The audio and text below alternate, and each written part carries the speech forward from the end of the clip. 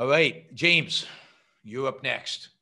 Cool. Came at the right time. Yes, What's you up, did. Yaron? How are you? Good. I'm working on getting some distinctions down in my head between a few different viewpoints. Can you go over a little bit between egalitarianism and utilitarianism and like compare and contrast Sure. those two viewpoints? Sure. So utilitarianism is the idea of the greatest happiness for the greatest number of people.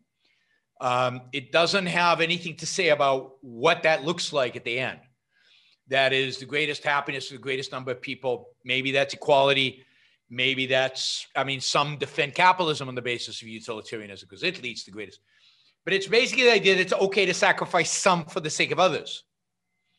It's okay to, there are no minority rights in a sense in utilitarianism because it's the majority.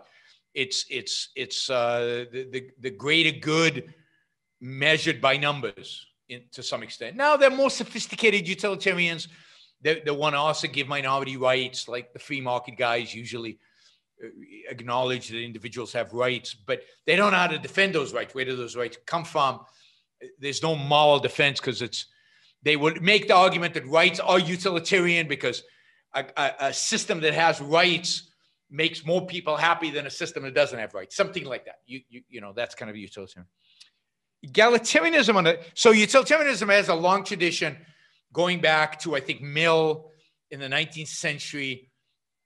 It's kind of a moral idea that's been debunked by many different types of philosophers. So it's not unique to objectivism that we criticize utilitarianism. It's very much critiqued out there. Egalitarianism is about the outcome, right? It's about the outcome, not focused on a majority. It's focused on equality. Now, different egalitarians have different views on what equality means and how you get equality.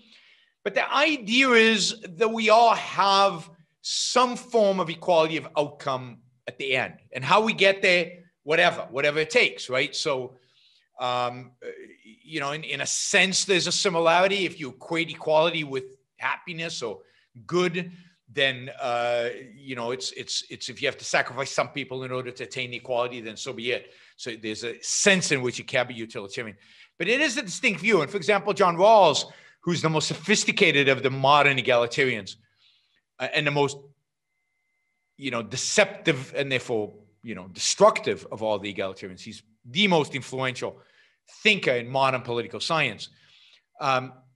He says something like, you can advance at different rates as long as your advance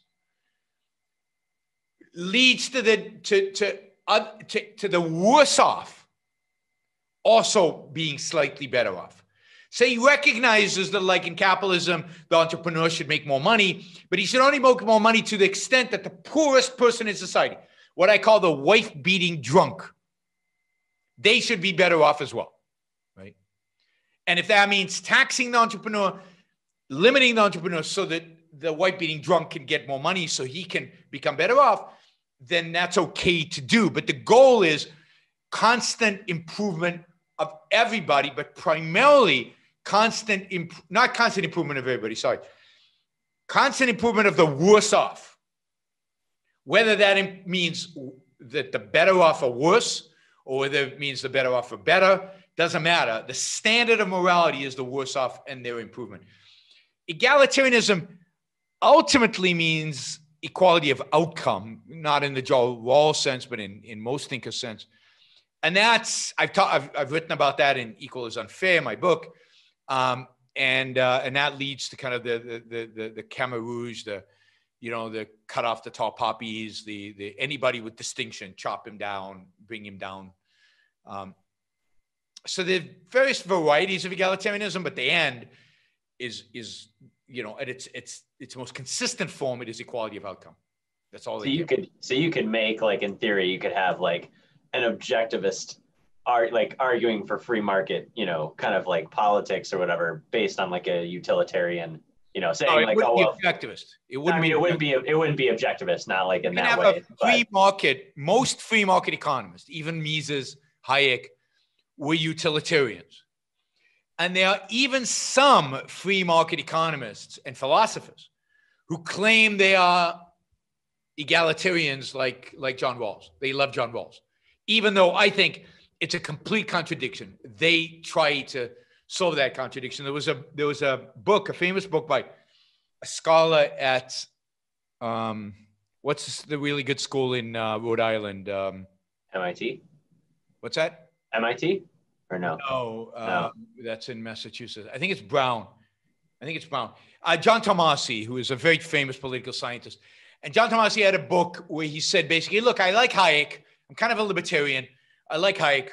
But I really like John Rawls too. I like this idea of egalitarianism. So I'm going to write a book where I show you how I'm going to make them work together. I'm going to make you see that libertarianism and egalitarianism work together.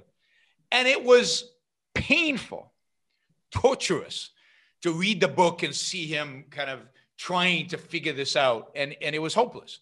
But, you know, he did it. You know, he wrote the book and he was praised to the hilt for it. All the libertarians, you know, loved it and came out and brought him to speak and paid him a lot of money and everything. No, being conventional is very lucrative. I don't make as much money because I'm not conventional. If I wanted to make a lot of money, I'd be conventional. Cool. Awesome. Thank you. Sure. What we need today, what I call the new intellectual, would be any man or woman who is willing to think. Meaning, any man or woman who knows that man's life must be guided by reason, by the intellect, not by feelings, wishes, whims, or mystic revelations. Any man or woman who values his life and who does not want to give in to today's cult of despair, cynicism, and impotence, and does not intend to give up the world to the dark ages and to the rule of the collectivist brute. All right, before we go on, reminder, please like the show. We've got 163 live listeners right now, 30 likes. That should be at least 100. I figure at least 100 of you actually like the show. Maybe there are like 60 of the Matthews out there who hate it, but at least the people who are liking it, you know, I want to see a thumbs up. There you go. Start liking it. I want to see that go to 100. All it takes is a click of a thing, whether you're looking at this. And you know, the likes matter. It's not an issue of my ego. It's an issue of the algorithm. The more you like something, the more the algorithm likes it. So, you know, and if you don't like the show, give it a thumbs down. Let's see your actual views being reflected in the likes. But if you like it, don't just sit there. Help get the show promoted. Of course, you should also share.